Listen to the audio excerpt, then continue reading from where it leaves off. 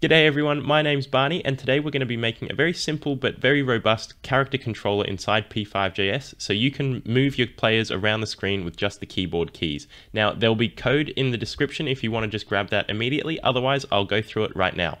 To start off with today, I've just got a very basic player class mapped out. So as you can see in the constructor, it takes in an X and a Y location and I just store that onto the player. And I've also set a speed variable to be 4. And obviously this is very configurable. You can even pass this in the constructor if you want. I've then got a blank update function, and this is where we'll be doing most of our coding today. And then after that, you can see I've also got a draw function, and this just simply draws a red circle at the location of the player.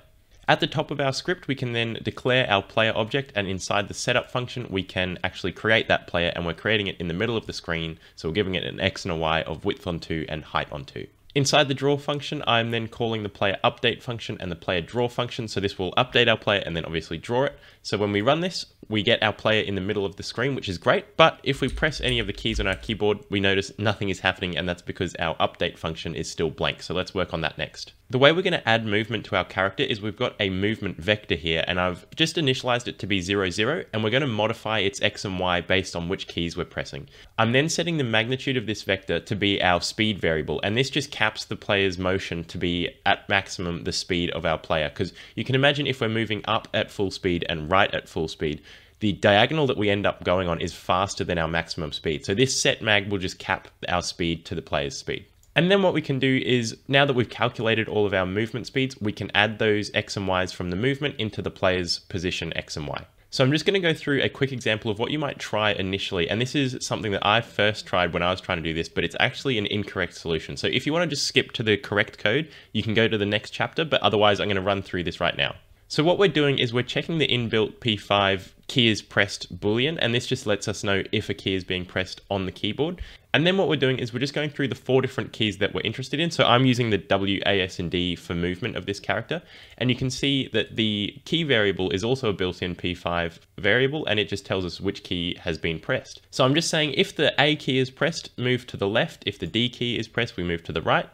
And then we do the same thing for up and down with W and S. So when we run this and then press on the keyboard, we can see that our character is actually moving in the 4 directions just like we wanted to. However, if we press, say, W and D at the same time, you can see that the D is overriding the W because we pressed it last. The reason this happens is that the key variable actually only stores the most recent key press. So if we press a second key, we just lose the key that we're already holding down, and so we only get movement in one direction at a time, and it gets some really funky behavior. So the way we can fix this is to actually create a map that just records which keys we've got pressed down at any given time, and then when we release it, we remove it from that map. And thankfully P5 makes this really straightforward for us. So what we've got is we've got our map here of all the keys that we're pressing at any given time, and I've just declared it as an empty JavaScript object.